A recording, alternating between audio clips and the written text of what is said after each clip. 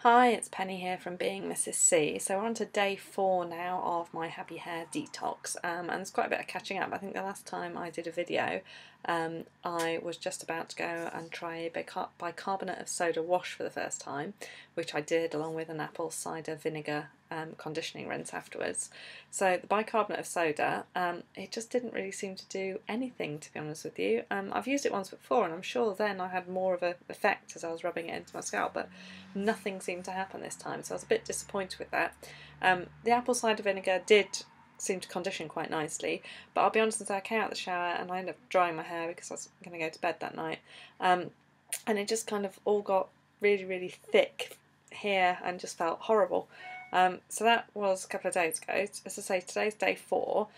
Didn't wash my hair last night or this morning because today I've taken my son for a swimming lesson where I have to get in the pool with him.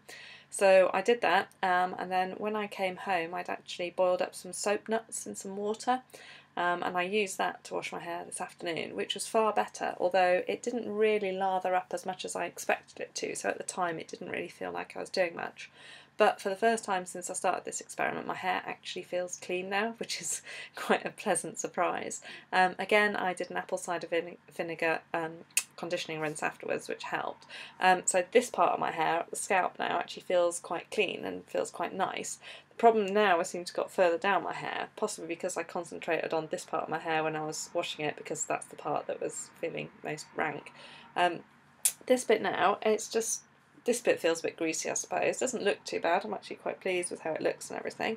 But it's also gone really flyaway and staticky, which doesn't really help. It doesn't normally do that. I also bought myself a natural bristle brush, supposedly to help. The idea is that this helps move the serum down the hair, whereas a plastic brush wouldn't do that. But the problem is, if I brush my hair, you can hear the static, and it just all goes completely bonkers with that. So it doesn't happen so much at the scalp, I guess probably because that's where the serum is, so that's holding it together. But the rest of my hair is just bonkers. So I'm guessing I'm probably going to end up having to tie it back tomorrow because I can't really do that. I'm probably going to try another soap nut wash at some point. We've actually got my daughter's birthday party on Sunday, so I don't want to look too horrible for the photos for that, so I'm guessing I'll probably do another wash Saturday night and see how that goes. So some ups and some downs. I think I'll definitely give soap nuts another try. Bicarbonate of soda, I think I need to go and do some more reading because something just didn't work for me there and I'm not really sure why.